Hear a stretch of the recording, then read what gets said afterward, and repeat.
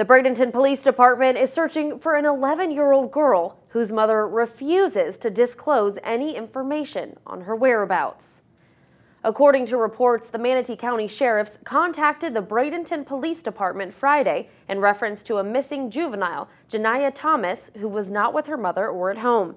Janiyah Thomas's mother, Keshana Thomas, refused to answer questions directed at her by Manatee County Juvenile Judge Scott Bownell as to the whereabouts of her daughter. Miss Keshana Thomas was taken into custody for contempt of court. If you have any information on the whereabouts of Janiyah Thomas, contact the Bradenton Police Department.